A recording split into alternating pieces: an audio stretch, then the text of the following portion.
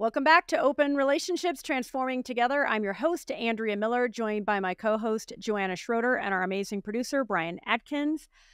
We have Marianne Williamson back on the show, and oh my gosh, you can't miss this episode. No matter where you are on your self-development journey, whether you're just at the beginning or you feel like you're close to mastery, the conversation we had with Marianne, the insights that she gave are extraordinary, so practical, so empowering. If you care about your emotional freedom as much as I care about my emotional freedom, this episode is for you. So let me introduce Marianne Williamson.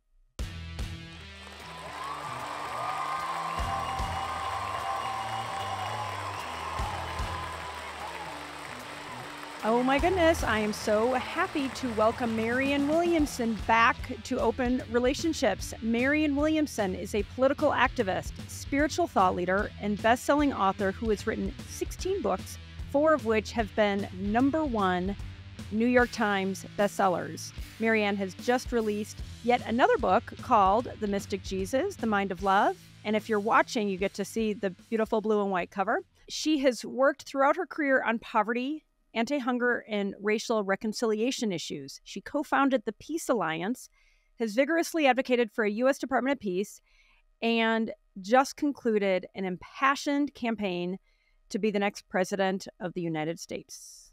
Welcome, Marianne. Thank you. Thank you for having me. Nice to see you again. Thank you. Okay, let's jump into The Mystic Jesus. Being a huge fan of your work, what I really noticed, what felt different to me, was how much more open and vulnerable you are in this book. You punctuated several of the points with your own vulnerable stories that were really humanizing. And I was curious, why did you make that choice? It seemed brave and bold, and it was great for me as a reader, but I'm curious, why'd you put yourself out there like that? I think I've always done that in my work. You know, I think I've always felt in my work, tell enough of your own story to make it relatable, but not so much as it sounds like it's all about you. But I think sometimes the stories that you're referring to are, this is what it looks like when you get it wrong. You know? So I thought it was helpful. That's what it felt like. At this lunch, I completely dragged the past into it, and I could have had a miracle. Instead, I didn't. In this meeting, I could have come in a positive attitude. I didn't, and it could have been a different meeting.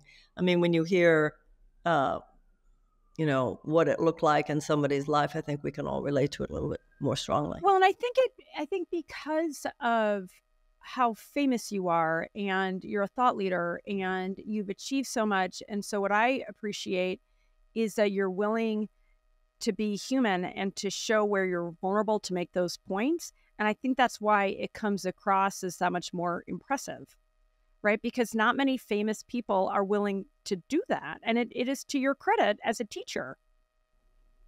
Well, I think that that's always been a hallmark of my work, actually, this kind of humor that comes along with that. And it also, I think, is one of the places where I've been least understood by those who, in the political world, created narratives about me that have nothing to do with who I am. But it's dangerous because we're living in a moment where there are huge institutional forces which would have us color within the lines that they've determined, which has to do with a particular kind of economic and social ordering of our society. And there is a great viciousness shown towards people who would in any way even suggest that we do differently, much less challenge those who would prefer we not.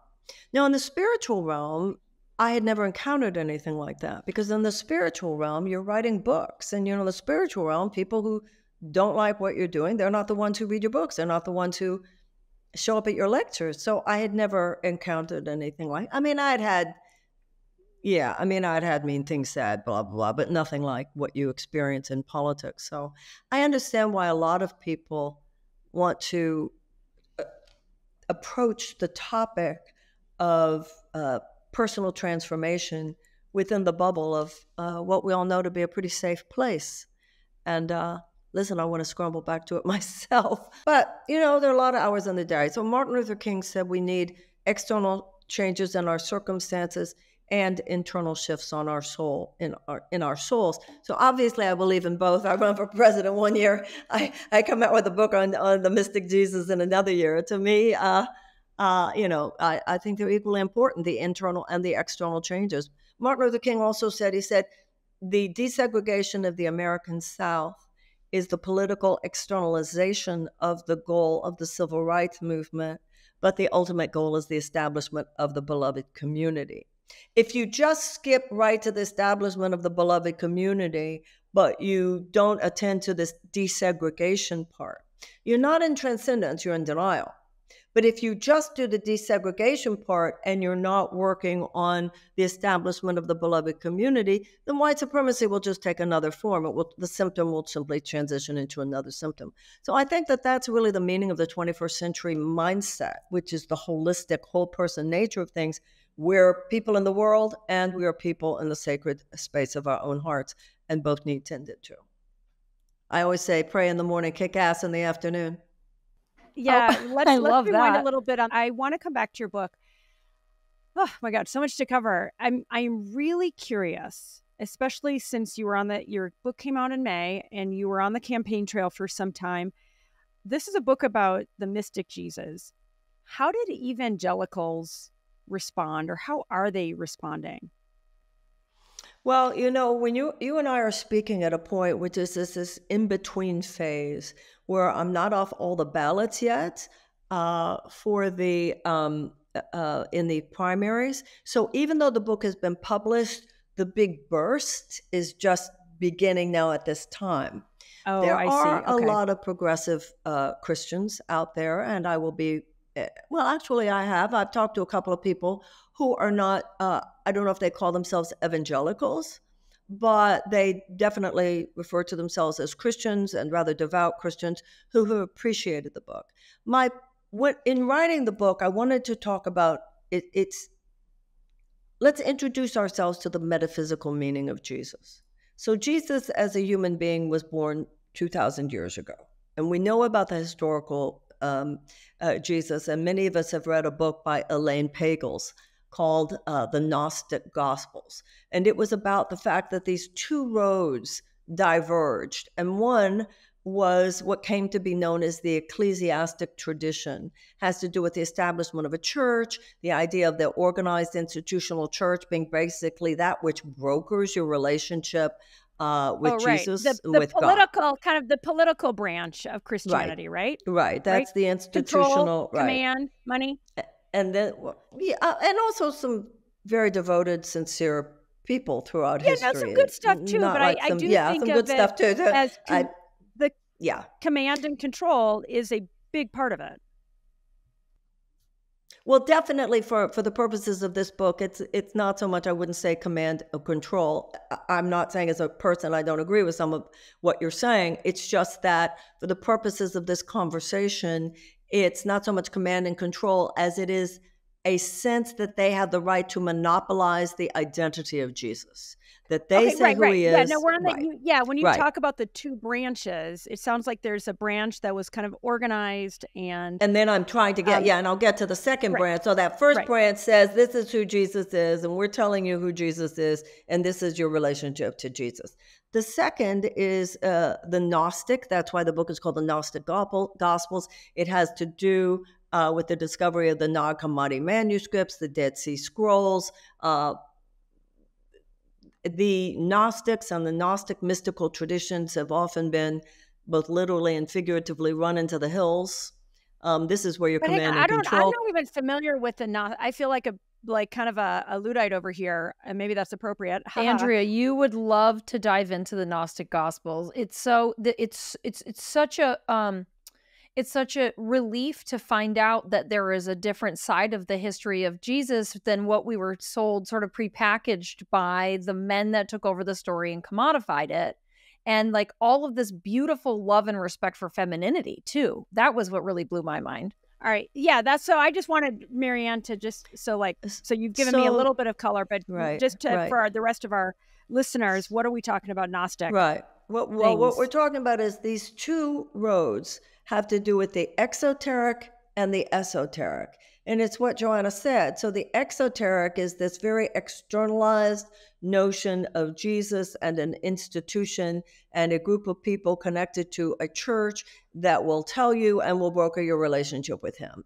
The Gnostic tradition, the mystical tradition, is the idea that the internal teacher, what in the Course in Miracles is called the internal teacher, is within us. That the Holy Spirit is a guide, but it's not a guidance that you get from without, it's a guidance you get from within. And so the mystic Jesus is the Jesus we come to know, not just as a historical figure who lived 2,000 years ago, but as a spirit who lives in our hearts today.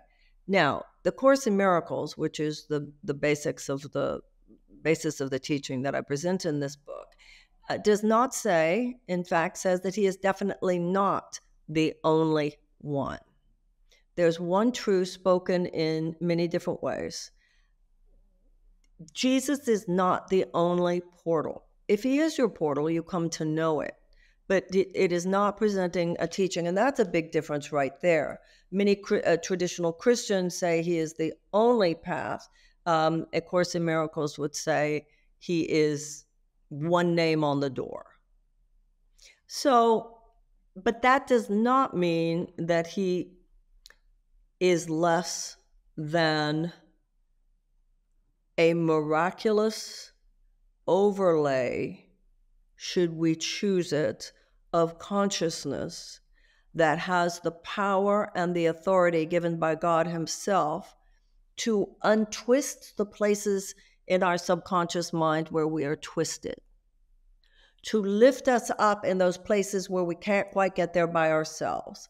If the trigger is so great, if the wound is so great, if the assault is so great, that there is this power given by God, which is in the Course in Miracles called an eternal communication link between God and this disconnected consciousness of humanity. Now, the Course uses traditional Christian terms, but it uses them in decidedly non-traditional psychotherapeutic ways. So the Course says that Jesus lived on the earth, but while on the earth, so actualized his consciousness, the divine consciousness, which is potential in all of us, which is getting to the level where every thought we think is purified by love to such an extent that nothing else is left. If Picasso came into your room and said, "Would you like me to look over your sketches and help you?" Would you say no? Right? If you wanted to learn to paint. So Jesus is someone who, I know you're having a hard time choosing love in that moment and still getting your needs met, but I have been authorized, if you want me to. I can't do it if you don't ask me, because that's a violation of your free will. But if you do want me to come in there, my mind joined with your mind can shine away the ego. So I could say, I'm in this fight with someone. I know they're an innocent child of God. I know that if I hold on to this grievance, it's not going to work out for me. If I'm in attack or judgment or defense, it's not going to work out. I can't get there by myself. They're triggering me on such a level. Jesus, I'm willing to see this differently, and I would appreciate the help. And the Course says the Holy Spirit responds to the slightest invitation. So that's what the book is about. The book is about who is Jesus when seen from the perspective of an elder brother. The Course in Miracles says he's an elder brother. He is further down the path than you are. We are evolutionarily still kind of in a barbaric, fear-based place.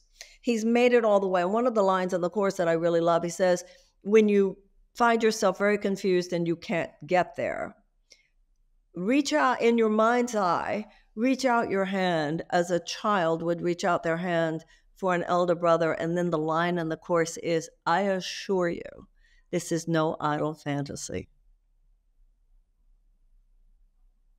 Yeah, I mean, what I love about this book and Return to Love, which is like a Bible for me, is how practical these lessons are. I mean, they almost feel like truisms if you're willing to do it, if you're willing to see the other person as innocent, if you're willing to say, I'm willing, I feel hurt, I feel angry, I'm willing to see it differently, right? I mean, and so, for me, I'm so grateful because this work that you've done has been so transformative. And yet I find myself, and it's why I started the questioning with, our questions rather, around how you have, you're the master of this stuff, and yet you still struggle, right? And I say that in and I have worked so hard to get it right, and I still struggle. And that's, so when I think about that, like, so it's just a matter of humanity to say, okay, we know these. I mean, here's the thing: we know these things, and yet we still screwed up. And I'm wondering, like, what do you like? So I feel like if I was to ask a question to myself, well, that's why it's a practice, and that's why you keep doing it. But what's your advice to people that just feel like, oh my gosh, I know she's telling me what to do, to like a small child, put my hand out toward my big brother. Why don't we do it more often? Do you get my question? Things, like, why, where yeah. we, like, I personally, I hit that wall. I mean, I just got into this thing with somebody that I'm close to, and I'm like, oh my God, I know better. But then I still screw it up. Well, but the issue is what you do at that moment. So first of all, in terms of it being practical, the Course in Miracles prides itself on being a practical course. All of this is practical. The Course in Miracles says enlightenment begins as an abstract concept and then makes a journey without distance from the head to the heart. So we're, all of us at this point have read the same books and, listen to the same tapes. So just knowing these things up there, you said something, I'm a master. No, I'm not. I'm not an enlightened master. An enlightened master is someone for whom the application of these principles every moment becomes automatic. I'm not that. Like you said, there's stories in the book where I talk about, this is when I blew it. But one of the principles is what you do when you know you've blown it. And that's where things like the atonement comes in, taking responsibility for what you did, reinterpreting what just happened, forgiving others for their having hurt you, and all that kind of stuff. Now, this idea of, well, I don't know what to do, we've got to stop coddling this in ourselves and in others. I think we need to even stop that conversation. You do the practice. If it's the Course in Miracles, you do the course. So we need to get out of that, I don't know what to do. No, we actually do know what to do, right? So I think, like, for myself as a Course in Miracles student, and I think for many of us, we're in paths that stress the importance of the morning, for instance. If you wake up in the morning and the first thing you do is go to social media, the television news or whatever, and download all that stress, it becomes very difficult if that's how you start your day, without meditating, without praying, without reflecting, without aligning, and then you're just taking the assault of the fear-based stimulus of the world. You become a sponge for all that negativity. And so let's stop it with, I just don't know what to do. We do know now.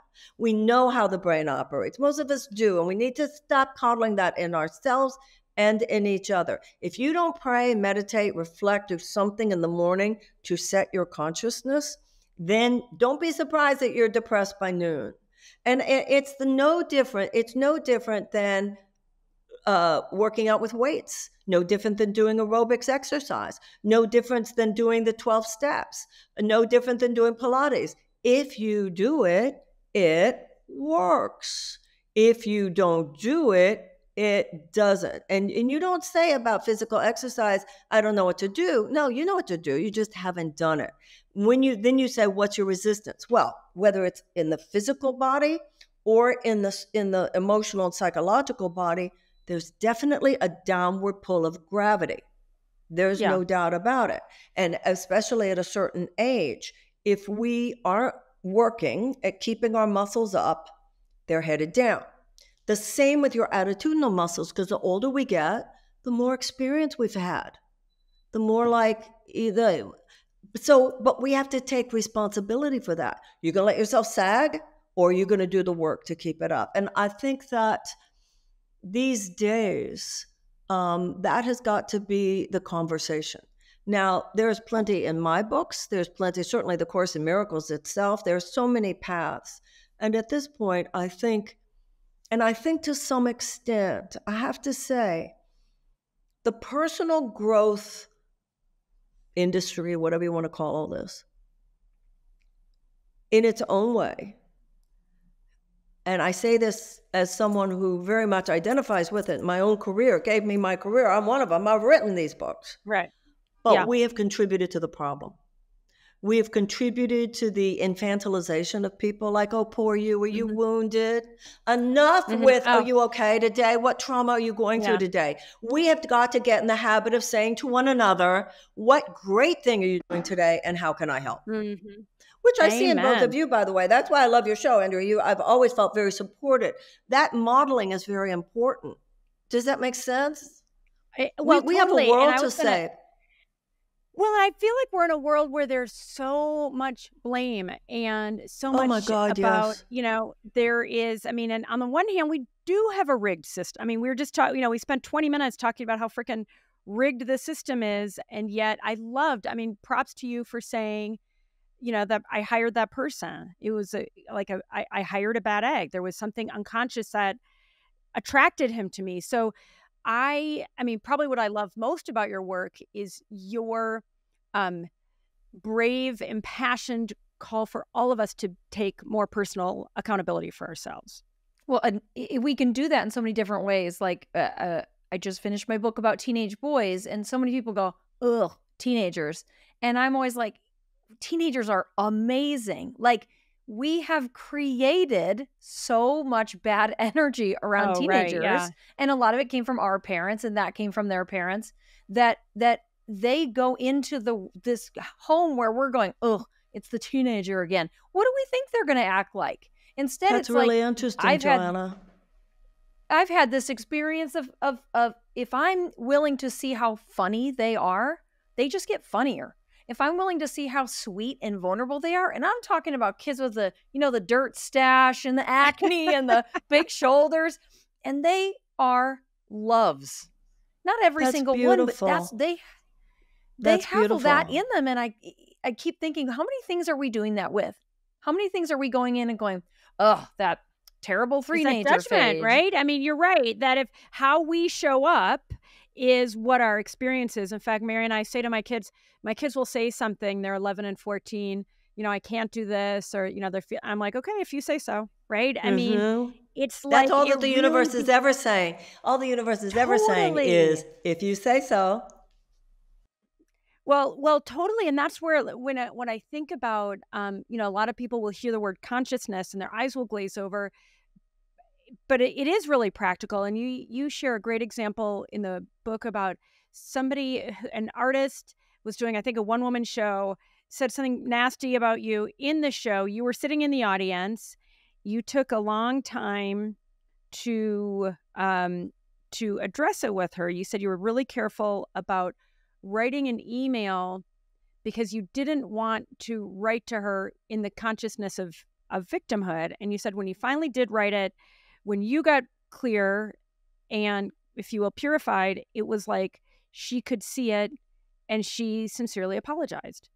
And to me, when I just think about that as this amazing lesson about how we show up is what impacts our experience. It's so obvious. And yet so often we want to blame the other person. And yes, it sounds like that person was nasty to you, but it was a wonderful, again, great reminder of doing it the right way. And well, this goes back to what you were saying, what do we do? So as a student of the Course in Miracles, the Course will have certain principles. And then it refers to those principles and it says they are tools in your problem-solving repertoire. So what happened in that particular story is, as you said, I attended a play. I thought I was doing this woman a favor in the sense that I was trying to be supportive, showing up in her play. Yeah, and she took a slap at me in the play, and I was embarrassed. And it was in a town where people knew me, and I was very hurt by it. I was like, what just happened? So I'm walking out, and I had attended the play with a friend who is a therapist. And I was walking out. He said, I know that had to be pretty tough. If you want to process that this week, call me anytime.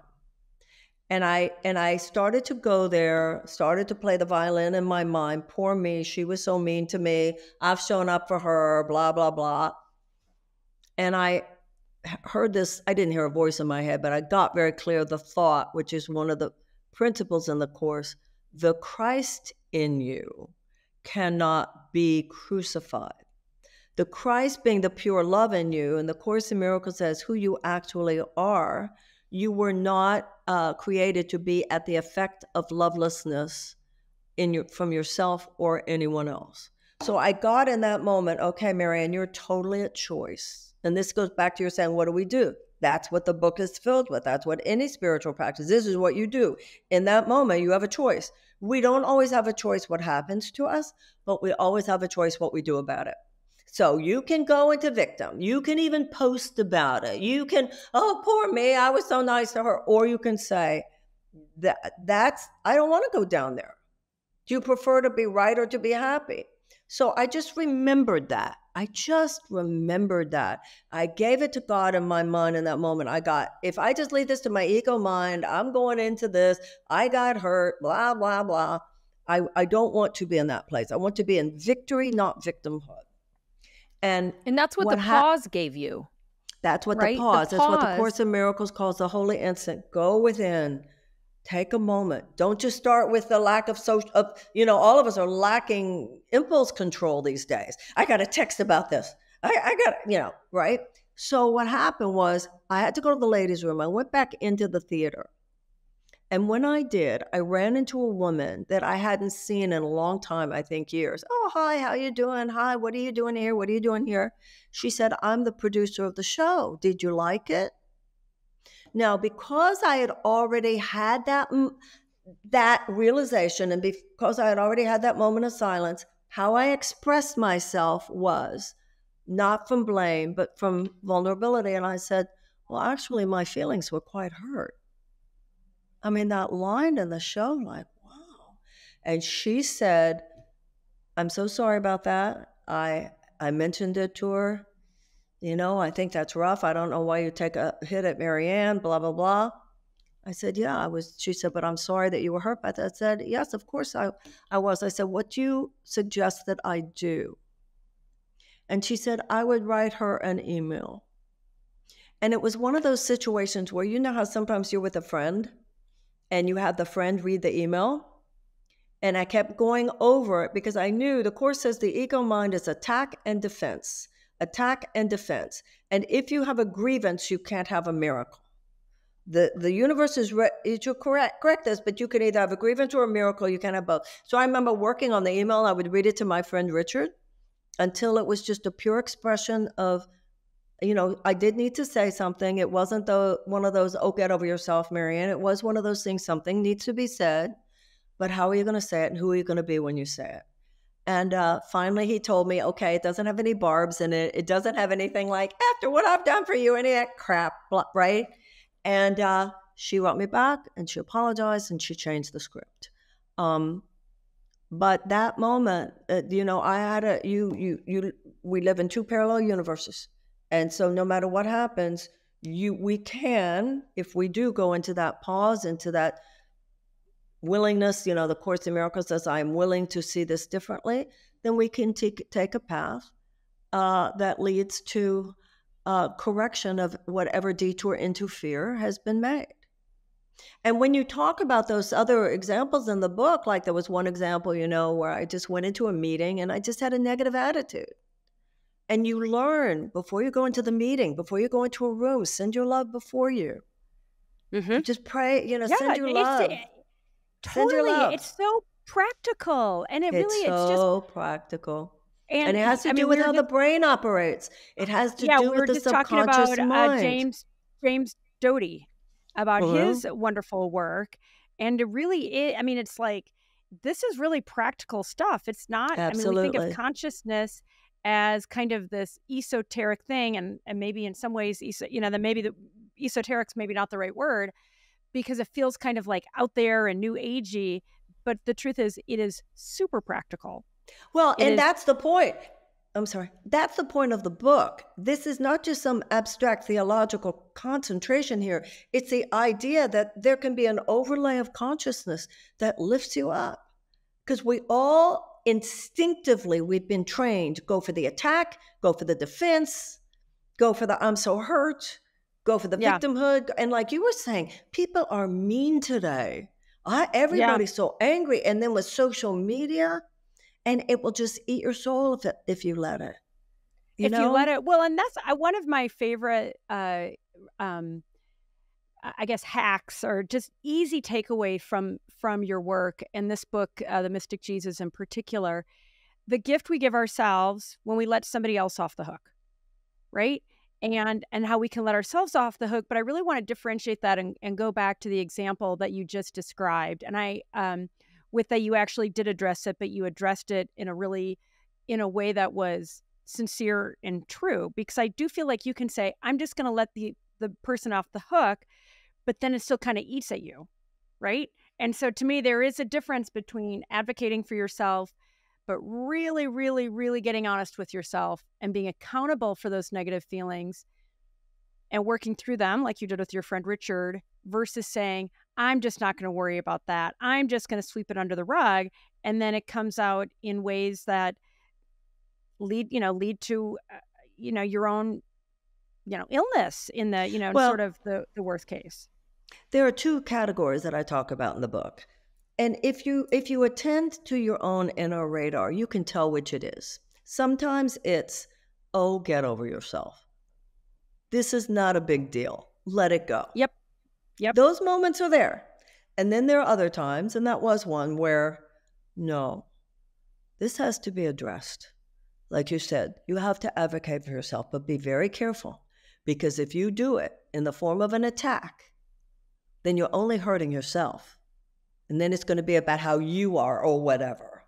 Well, it feels like that feels like the whole point, right? Where it's like we are all like, so I was wringing my hands a few minutes ago. It's like, oh my God, and I've screwed it up again, and I've screwed it up again.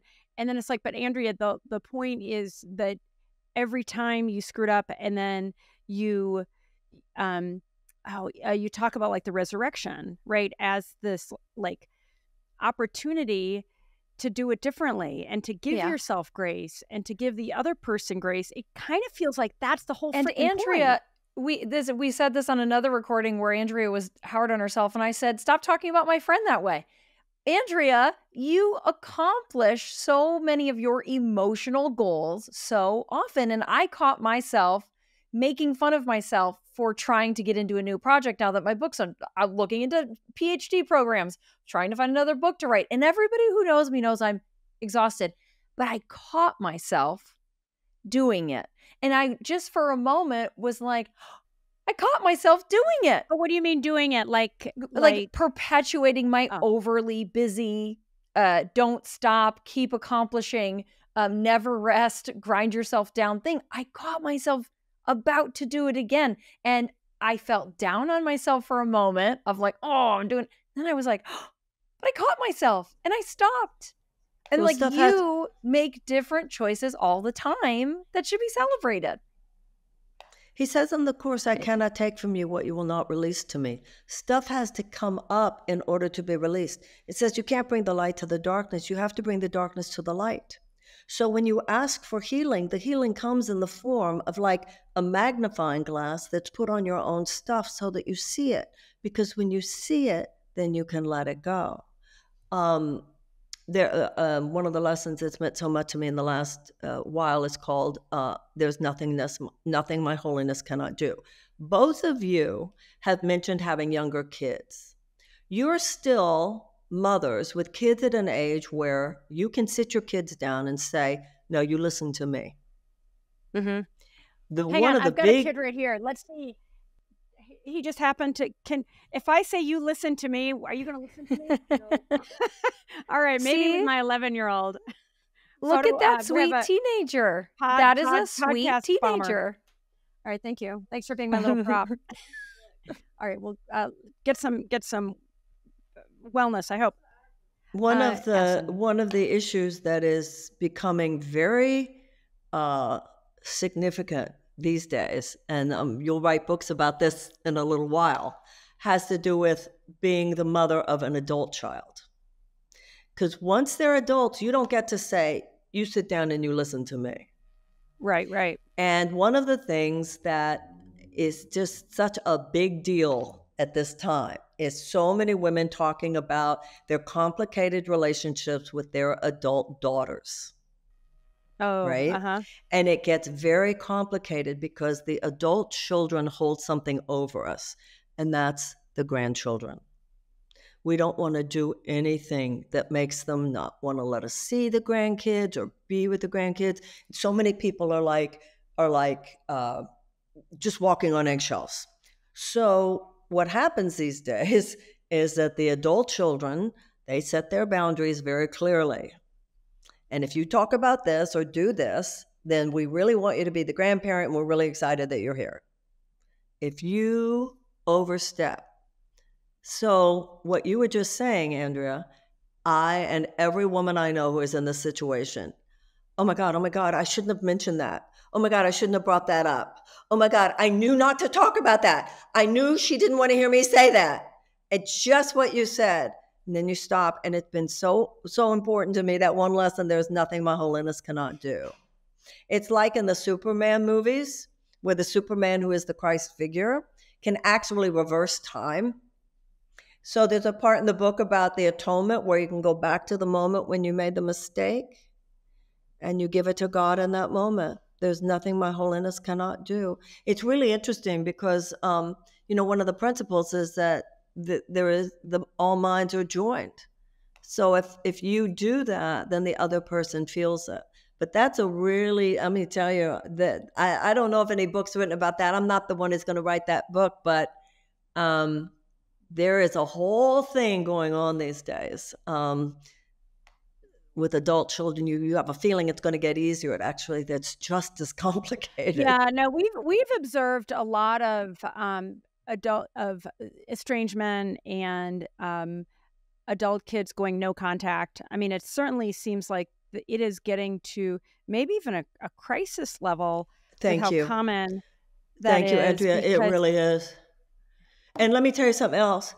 I've been reading articles. There is something about the DNA of the grandchild, which is actually in something about all the eggs that are in the mother, and then somehow my granddaughter is somehow DNA connected to me in ways that they didn't know before. So it makes sense because I, like every grandmother I've spoken to, you really have a love for this grandchild. It's very deep. And this idea that you messed up and they might not, thank you for mentioning it. It is a crisis. Yeah. Because like when I was growing up, you didn't even think you had that right to ever tell your parents they couldn't come over. Well, but I also kind of feel like back to, I mean, just talking about, on the one hand, the world is a really challenging place. And then, at the same time, you literally said, and there's reason to be optimistic because something really beautiful is getting born. I mean, it feels like that pendulum has to swing where you're right. It wasn't an option.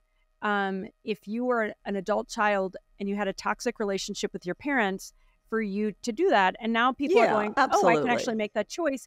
But it's now the opposite. Now it's saying, oh, okay, I'm going to hold my kid ransom, which is terrible for children. I mean, babies need their grandparents and aunties and uncles and extended family.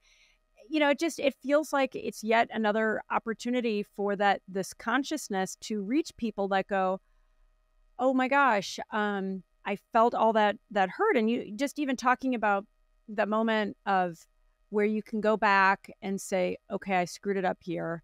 Let me try again. And I realize if you're blaming your parents, you're carrying that blame. And that is dangerous and it's terrible for your kids. And what's so ironic to me when I watch some of these like TikToks and Instagrams where, the one in particular, the mom is talking about how her child went no contact. And then the same mom is talking about the terrible relationship she had with her mom. And I just want to say, like, oh my gosh, like, are you listening to yourself? right? And so on the one hand, I realize there's some of these adult children that are, they have their misgivings and the blame and so forth. But I just want to say to the parents who are saying, I don't get it. Like, there's an opportunity for you to say, maybe if you really don't get it, to say, help me understand. And then I realize kids will go, it's not my job to help you understand, right? I mean, it just feels like both sides have the opportunity to take that pause and say, okay, this really hurts. What can I do? Right. And because it takes both sides, and both sides are over there pointing to the other saying, you're to blame. And then they think they can, just get off scot-free with saying, all right, I'm just going to go no contact, as though that's not going to impact them. And they're holding on to that resistance or that hurt and resentment. Yeah. But what happens with a lot of this, and I've heard it from so many, the mother has expressed her opinion about something about the way the child is being raised. Okay. And the daughter has made it clear, I don't want to hear it. I don't want to hear it. I don't look at that the way you do. So at a certain point, there's nothing left to discuss. You just have to bite your tongue. Yeah. You just have to keep your mouth shut, and then the verbal discipline. But I feel like it's what you're saying as well. Like, okay, on the one hand, yeah, maybe you just have to shut your mouth. Fine. Okay, that's a starting point. And but it can be hard. For you to say, okay, what am I missing? And let me be curious, and let me really be open to the choice that my daughter is making, or my daughter-in-law, right? Because for us with boys, maybe it's not about the daughter, it's about the daughter-in-law, right? And which would almost be worse, because you really have no control. Yeah, you really. And so it strikes me that it's back to that feeling of, how am I willing to show up? Am I willing to show up sincerely curious, sincerely open-hearted? Even when you say that, you're positing that the other person would be in the conversation with you. Yeah, but you can't control that. You can't control that. And some of it's like they don't want to discuss it. So it's just all. I do think that the topic of raising adult children is becoming, like you said, Andrea, and I'm glad to hear that those who don't have adult children, but who are in the psychotherapeutic field, are seeing this is like a crisis. And I think the heartbreak is like nothing. It's really extraordinary what I've seen and what I've experienced at times. It's whoa. So Joanna and I have kids from what I think Ray is 6 up to 19. What it strikes me is that parents are so well served when they are still living at home to really build that healthy, open, accountable relationship. And I say that because command and control, I was talking about that with the kind of hyper politicized churches and religious organizations. But I also feel like somewhere along the lines, the memo that a lot of parents got is, it's my job to control, it's my job to command. And when I think about how my relationship with my kids have evolved beautifully, and they're only 11 and 14, I always say they're my little Buddhas. They've taught me a ton. I feel very hopeful that I'm going to have a beautiful relationship with them as they become adults, because I am curious about them. And I do say sorry when I screw up. And I have worked so hard to meet them where they are. And we're doing it so think about differently. What parents can do now. Okay, so if someone is like, all right, that there's a no contact situation, well, all hope isn't lost. Like, get the mystic Jesus, and do the work. But for the parents who do have their kids now in their homes, where they can, mend that relationship if it needs to be mended. It feels like a clarion call to me, because of the crisis that we're seeing with the, 20, 30, 40, even older kids, that I just say to these parents now, like, ooh, take the advantage now to be accountable yourself.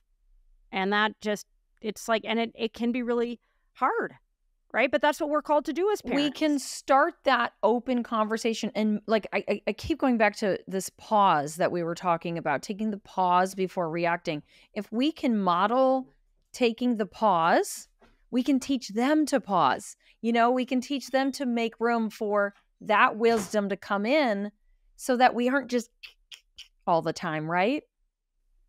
Well, the other thing I wanted to, just from there, Marianne, in your book, I don't know if I got it exactly right, but you say something to the effect of how relationships are the ultimate training ground. Will you talk about that? Because I mean, I feel like this is back to like the blame, and it's always about the other person, but I don't think so. Well, the Course in Miracles says that relationships are the temples of the Holy Spirit. And it says that every situation, if you think about it, is a relationship. So in every relationship and in every moment, we're making a choice. Are you going to have an open heart? Are you going to work to be kind? Do you want to be an affirmation and a blessing on the other person? Are you creating a space for the other person to be all that they are? Or is it a playground of your ego mind when you're just coming in there exploiting, the spirit loves people, the ego exploits other people. What can you do for me? This is all that stuff. We know that. Your either heart is open or your heart is closed. And relationships will be one or the other. Now, what the Course in Miracles says is that relationships are part of a highly individualized curriculum where we are assigned to people.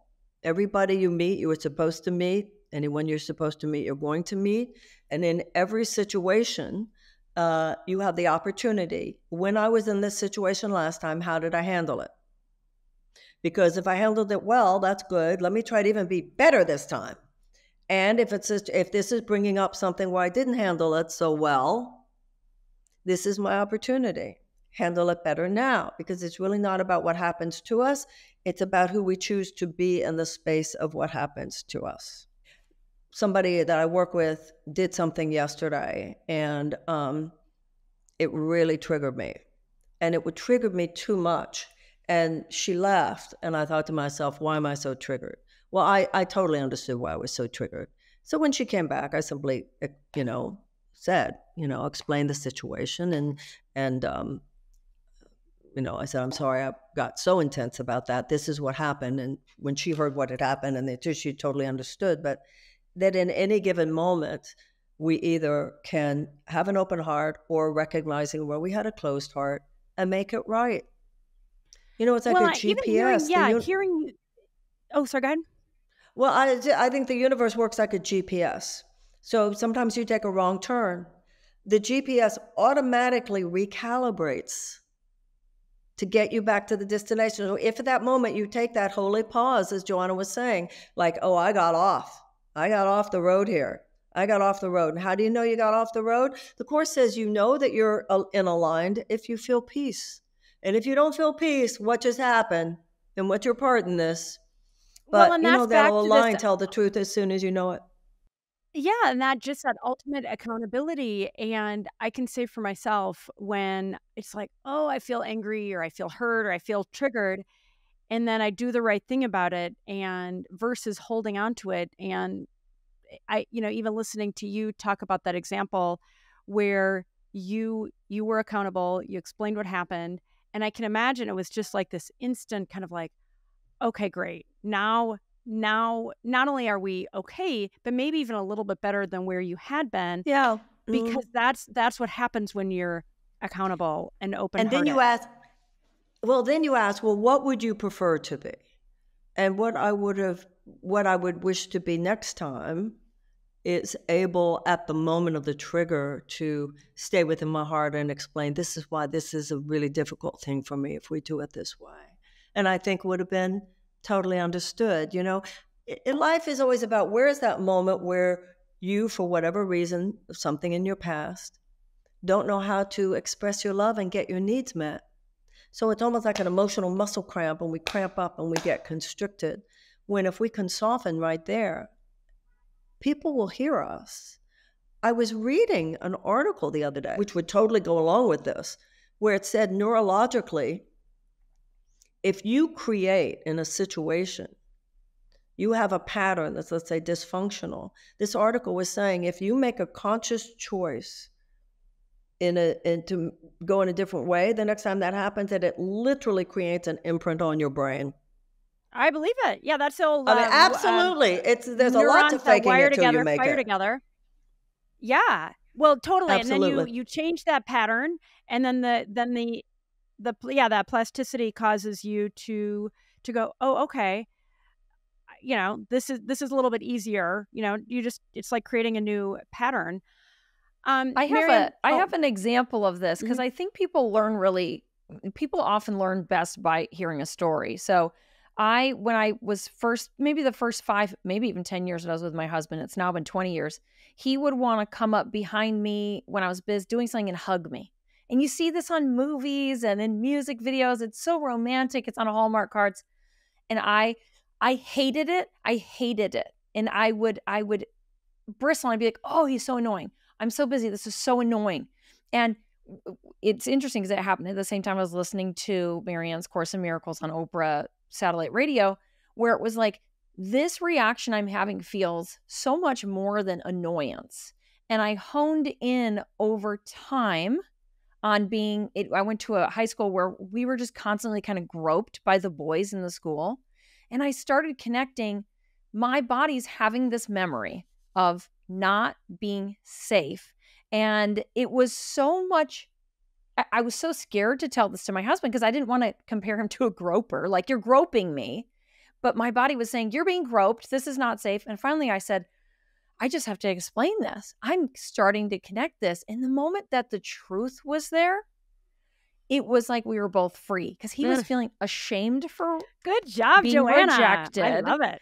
Yeah. And I was feeling ashamed for not liking the thing everyone's supposed to like. Right. And it was like, my body knew that was not working for me at the moment.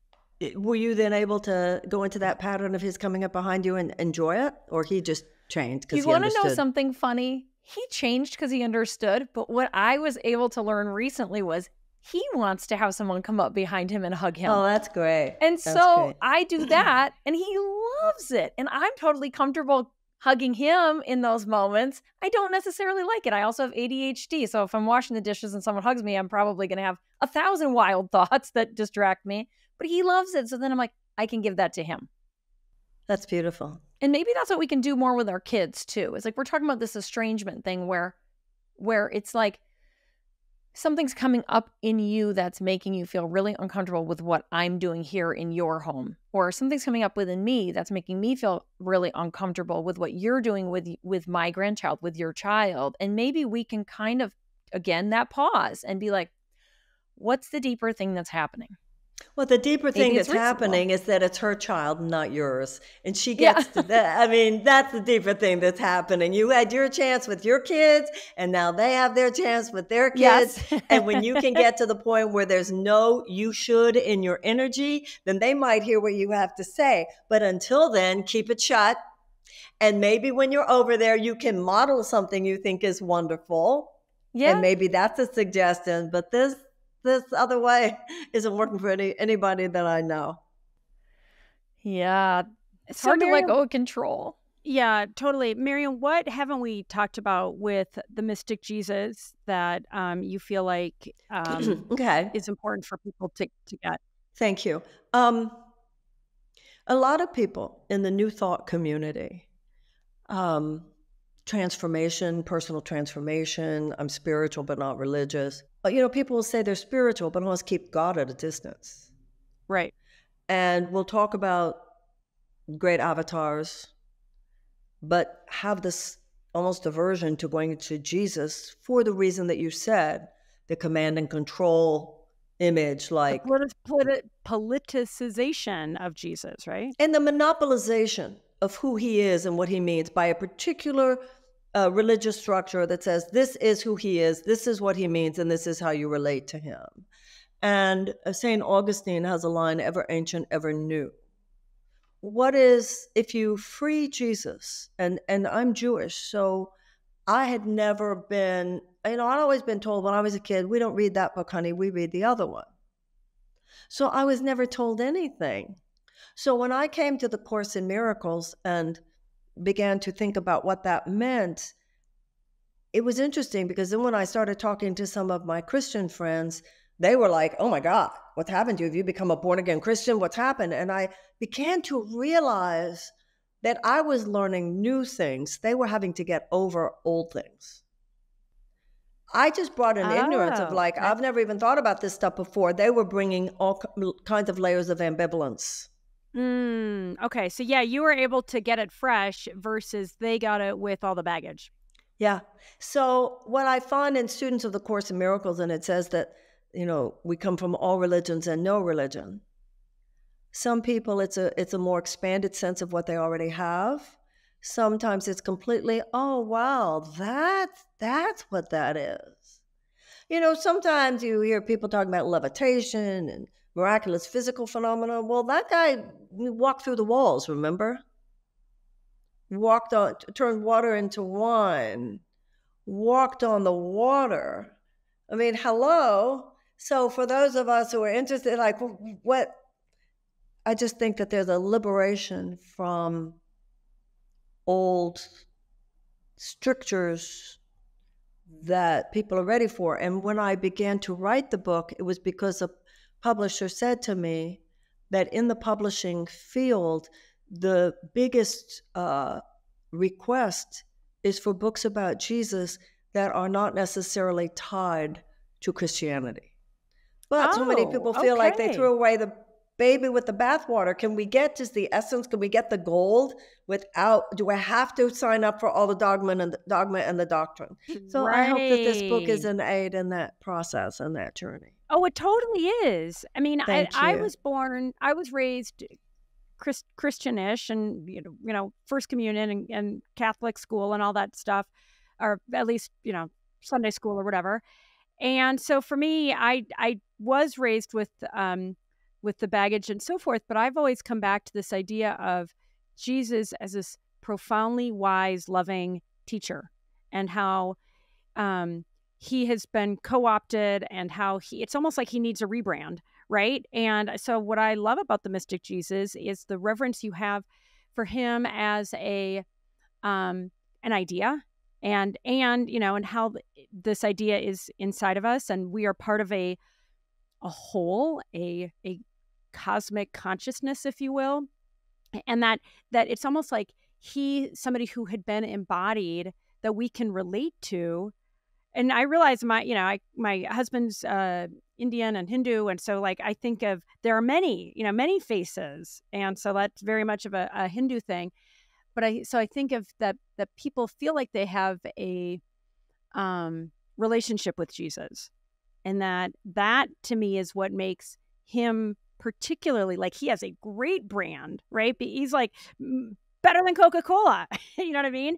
And so I think of that idea that the publishers can see what an opportunity there is for people to connect with the idea of a Jesus in a way that is personal to them. And then in your beautiful book, just to make it really practical and relatable, like that gives me, especially considering we started this conversation talking about corruption and malignancy and all this, kind of negative stuff, to end it with just talking about how practical this book is and how accessible it is, whether you're Hindu or Christian or Jewish or no religion at all, right? That to me is what you have done a really beautiful job with this book. And I have to say, I was raised evangelical. I was raised evangelical in an evangelical town, and originally hearing the Course in Miracles series on Oprah really gave me a spirituality back, because I knew I couldn't do the thing that I was raised to do.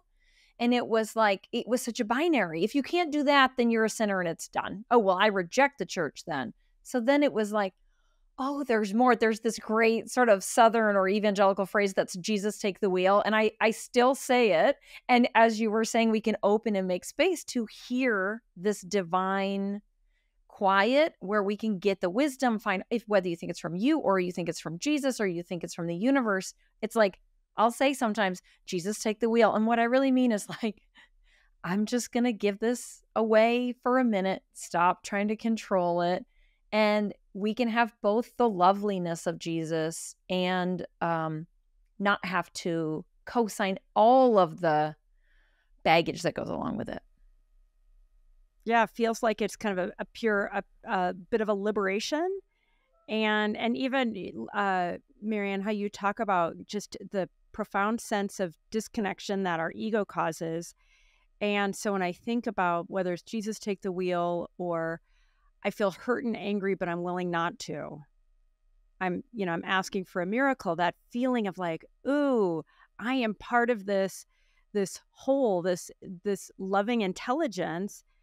It works. I mean, that, and then like you talk about going into a meeting and saying, I'm going to bless the meeting. And I mean, when I'm mad at somebody, I'm like, Andrea, send them loving kindness. And right. people And then I'm can like, feel I it. send that. If And we've you, all, I mean, and critically, I feel it. I'm like, oh, thank God that I have at least enough wisdom right now. One neuron is firing to say, send the loving kindness to that person that really upset me. Right. That's practical. we all know we've been in rooms where you could just feel that people don't like you, and also rooms where people can feel that they were blessed. You know, this business about Jesus taking the wheel. When you're driving in a car, and many of us have had the experience where, oh my God, I'm going out of control. And you're taught when you're young, learning to drive, don't grab on the wheel. Take your hands off and let centrifugal force will take it from here. And Jesus take the wheel is the same thing. That if you grab onto this right now, you're going to make it worse. So it's the spiritual, psychological, emotional equivalent of what happens when your car is going out of control and you know to take your hands off the wheel and you can feel it right itself. Wow. Yeah. That I mean, a it really life comes down lesson to, that as above, so below, that these things actually are true on the physical level. There are objective, discernible laws on the physical, and there are objective, discernible laws on the invisible planes. And when you say, Jesus, take the wheel, you're actually not just speaking to some cool metaphor. You're actually speaking to, when you say Jesus, the mind is automatically reminded of its eternal connection between yourself and God, the holy pause. You're just taking all these out of control energies, getting your hands off, let it realign. The universe will realign it. So that Jesus take the wheel becomes a very profound instruction to the subconscious mind. not And then just you a go good back to Southern. Yeah. Right. You go back to a lot of those old things and you hear them differently, which happens in a lot of areas in life. When I think of things that my mother said that I thought were so old fashioned and retro, and then you go through life and you finally end up, oh, it's just what my mother said when she said, count to 10 before you say anything. Yeah, right. Yeah. It's all humbling. It comes full circle. I have a crazy idea, Marianne.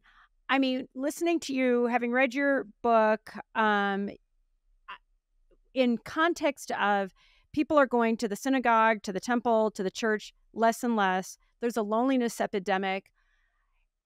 Would you ever think about starting some kind, I don't know if you'd call it a church, if you'd call it a temple, but I for one would love if every Sunday morning at 9 a.m. or 10 a.m. I got to tune in to Marianne Williamson, giving a wonderful gospel on all of this stuff.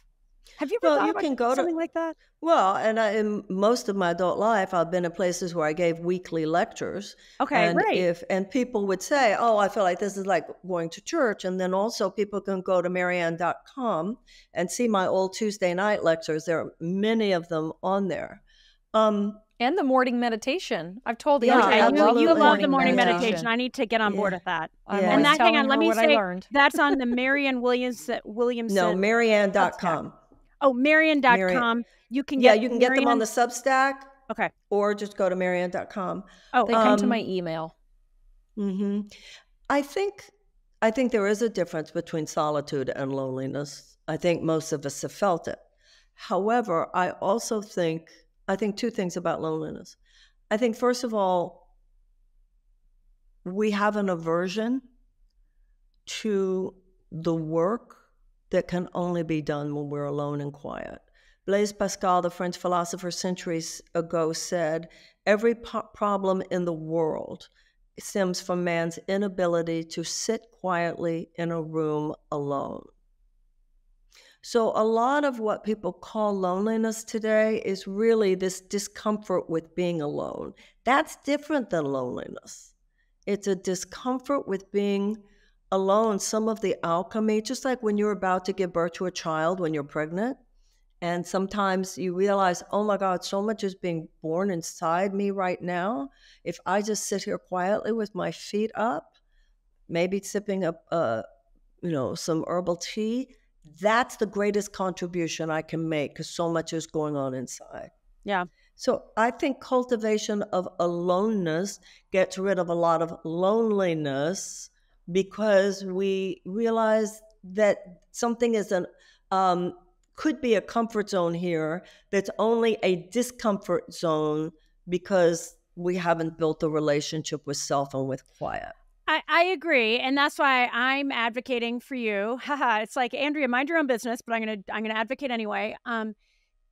To do something live where we show up together and you tell us every freaking Sunday or Saturday or Tuesday, but there's something kind of sacred about a Sunday morning. I just, when I think about that, so often it's like we drop the ball because we're busy and we need to be reminded. And that, so when I think about people leaving temples and synagogues and churches and so forth, not only are they losing the community, but they are losing, at least in the best places of worship, I feel like they're missing the chance to be reminded by a loving, wise person, hey, get your quiet time. You know what I mean? Yeah, especially especially if we've gone no contact and are not listening to our parents, right? No, if you go to Marianne.com, I've done that most of my adult life, but there's also something with what you said. You said you're in Colorado, Joanna, you're in Los Angeles, right? You go down the streets, I go down Wilshire downtown, look at the major temple downtown in Los Angeles, you look at those big churches, people used to show up Friday nights, 1,000 people. Yeah. 1,000 people would show up on Sunday morning and Saturday morning. Yes, you're right. People used to show up once a week in a sense of community. People used to show up on their front porches after work. They would talk to their neighbors. That's a large part of what's wrong with an economic system that has everybody so worked to the bone and so stressed and anxious they don't have time to just relax even.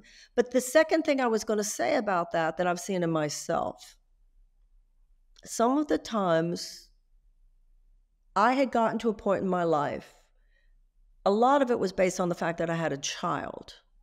So because I traveled so much, when I was home, I felt I owed it to be with her.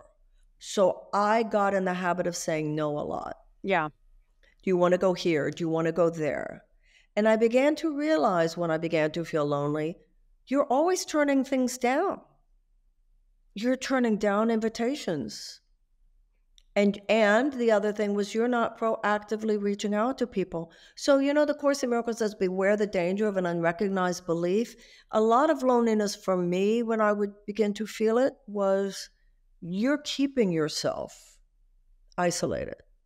Who could you call? When was the last time somebody, just these little habits. Sometimes we cultivate habits of loneliness. And it's like so many things in the Course where it says you're like people in a very bright room, your fingers in front of your eyes, and you're complaining that it's dark in here. Right. Yeah.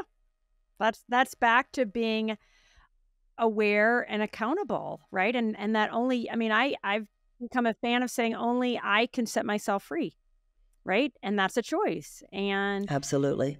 And it's the greatest gift. In fact, I was just on a podcast yesterday talking about accountability, and it was I went to bed thinking, oh God, Andrea, that was a little dramatic. And I thought, you know what? It's not. When I think about even Joanna, what you were saying about sharing these hard, scary truths, and that should be a relatively small thing because your husband adores you and you guys have been together for such a long time, and yet it was still scary to tell him that truth. And so when I think about what accountability means to me, it's telling those truths, it's showing up, it's being honest in a way that I feel like I can be proud of. And a lot of time that feels like it's walking into the flame.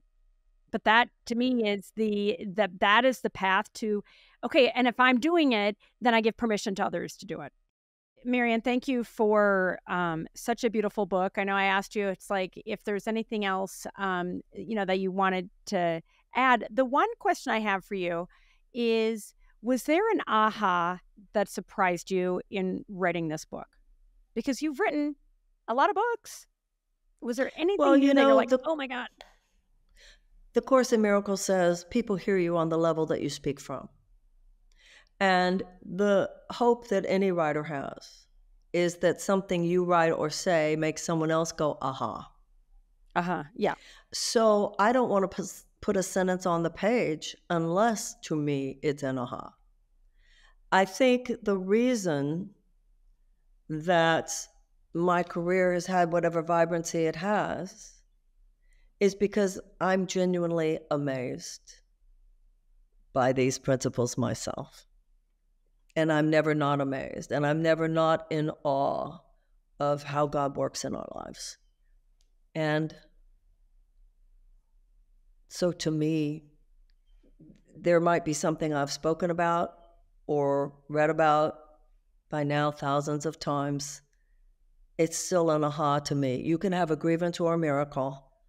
Oh, wow. Until we're at that place of enlightened master, which I'm not, then every time you see whatever that is, it's another layer of aha for you.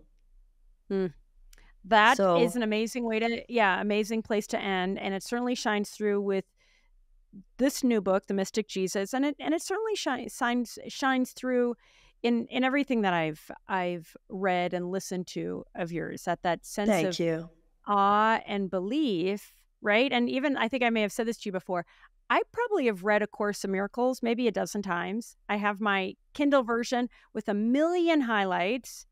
And then I've emailed those highlights to me so I can just go back and review. I mean, I read it literally like a Bible. Like when I think about people that are read the Bible regularly, right? That's how I have tried to internalize your wisdom.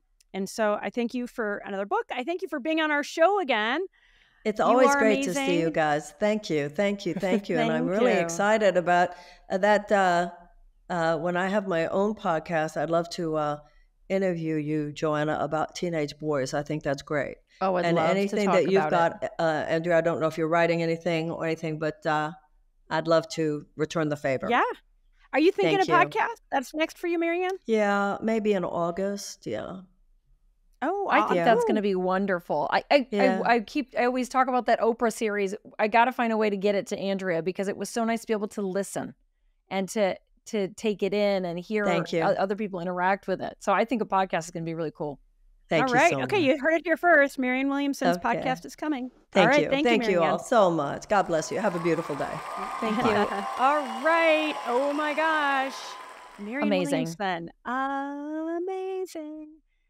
I love it when we talk to Marianne and it's like the first part will always be a little like just a little kind of playing catch up, or I'm not even thinking the right word, but just a little more closed. And then as we get into it, oh my gosh, when Marianne opens up, it's like ray of light. Yeah, pure rainbow. And there's always a lot to. So is that she's doing so much. Like, where even are you in your life right now? Because writing books, running for president, starting foundations, like, okay, we got to get all caught up. We got to hear where you are. And then, she helped us with our lives. No, she hugely helped us with our lives. But what I always sit there when I think about how great a steel trap her mind is, the quotes that she can reference, the things that she references with so much clarity. I mean, she really is a scholar. And it's just always fun to talk with her because I always feel like I learned so much in how she frames things and the context that she gives things. It's really like, historical context and like St. Augustine and Martin Luther King. And, it's so cool to talk to her. So anyway, I hope she's open to she was very open to my thoughts. And not just like, oh, yes, you said a thing, I acknowledge it. She's absorbing what you and I are saying, which is really lovely. Yeah, no, she is wonderful. All right, I hope you love the episode as much as we loved having the conversation. We are so eager to get your feedback, your advice. Please email us at openrelationships@yourtango.com. We also are so grateful for those of you who are leaving comments wherever you're watching or listening to the show on iHeart or Spotify, YouTube. Please follow us. Please subscribe. It really helps us as we are building our audience for this amazing show. Thanks, and we'll see you back here again soon.